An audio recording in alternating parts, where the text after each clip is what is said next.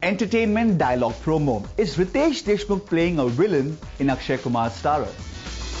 The new dialogue promo of Entertainment is out and we think it's quite hilarious courtesy Riteish Deshmukh.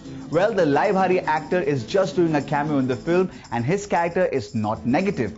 In the dialogue promo, Akshay is making fun of Riteish and their conversation is absolutely entertaining. While Akshay Kumar is playing the lead in this film, in the dialogue promo, it's Riteish Deshmukh who walks away with the cake because of his expressions. Do check out the promo and tell us what do you think about Riteish Deshmukh.